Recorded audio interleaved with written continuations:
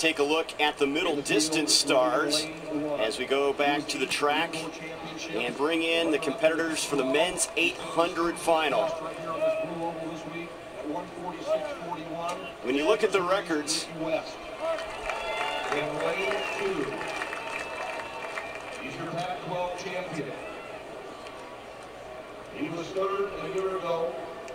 Here are the records for the men's 800. Jim Ryan's record still stands from 1966 for the collegiate best. Mark Everett's the NCAA meet mark. You know, there's a bit of a breeze here. I'm waiting for this race as they're doing the introductions, and they just introduced Elijah Greer. Great high school runner, has gone on to continually improve in Oregon. He was from the Pacific Northwest and stayed out there to go to Oregon, won the Pac-12 title. Next to him, in lane 3, is Ryan Martin, the senior from UC Santa Barbara. And he and Charles Jock, and so if you look at Martin now, have locked horns with some sensational collegiate races coming out of their conference. They've been battling each other for years. And they had some epic races last year, and at their conference meet did the same thing, running the third and fourth fastest 800 meters by a collegians here. Erik Sowinski, 154 800-meter runner in high school, and he has just continually improved as Sowinski, now a senior, academic, all Big 12 athlete, and this is the young man who's got a great story. Dad fled Sudan with the Civil War, moved everybody to Ethiopia. Charles Jock was born there. Then he got everybody and came to the United States, and he has just started his career here in the United States and been sensational.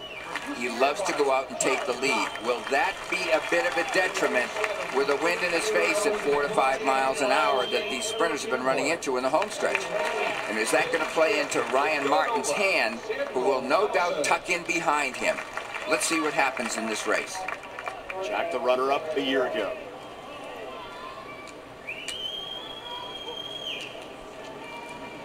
See the lanes focusing on 3, 5, and 6.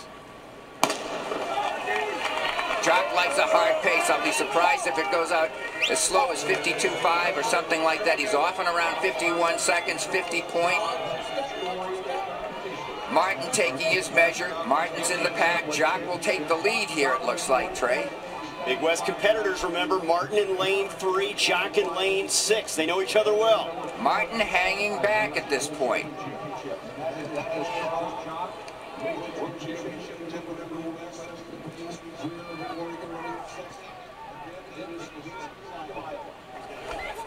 And that is Greer right up there in second place.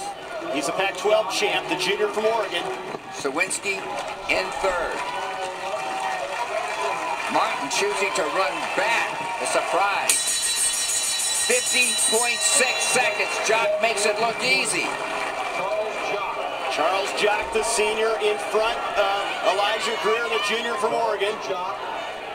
Very fast collegiate time through the first 400 meters of the 8. Remember, Jock lost by just 0.02 of a second last year, finishing runner-up. It's Jock Green and Sowinski of Iowa third, the crowd favorite. Ryan Martin moving up, but Jock was able to fight off Elijah Greer. Looks like he's slowing down a bit, the rest of the pack challenging him. Jock continues to lead, though. Still in front. Evans of Georgia challenging. It's Jock, Evans of Georgia, and Martin from UC Santa Barbara. Here they come. Jock from UC Irvine. Charles Jock. And he's going to hang on for the win. Sowinski gets second, Greer gets third, Ryan might have gotten fourth. 1 minute, 45.59 seconds. Sowinski up with a brilliant 1:45.90. And Greer, 1:46.05, round out the top 3. He's a tough competitor from Bermuda and Georgia. In second place, we're talking about Aaron Evans, the senior from Georgia. Tries to make a run here, puts himself in position, but doesn't quite have the wheels left in the last 50 meters. Greer holding on well. Ryan Martin, too far to come. But look at Sowinski on the inside. NCAA champions will present the award. Congratulations to Charles Jock as he holds off Sowinski and then Greer. Jock so close last year, he gets it done this year, Jill. Well, Trey, I'm with Charles right now, and you are notoriously known for running from the front, but it's for a very special reason. Why? I mean, it takes a lot of dedication, hard work, and just mental toughness. You know, I think I would get a lot of that from what my parents have been through in the past. I had to immigrate and just go through so many obstacles. You know, I'm lost for words right now. I'm so excited. I mean, this feels like redemption from last year, but oh man. Last year at the tape, you lost by 4/100ths of a second. How sweet is this redemption? Oh no, it feels great. You know, the plan was to come out and just break everybody that first lap, and that's exactly what I did.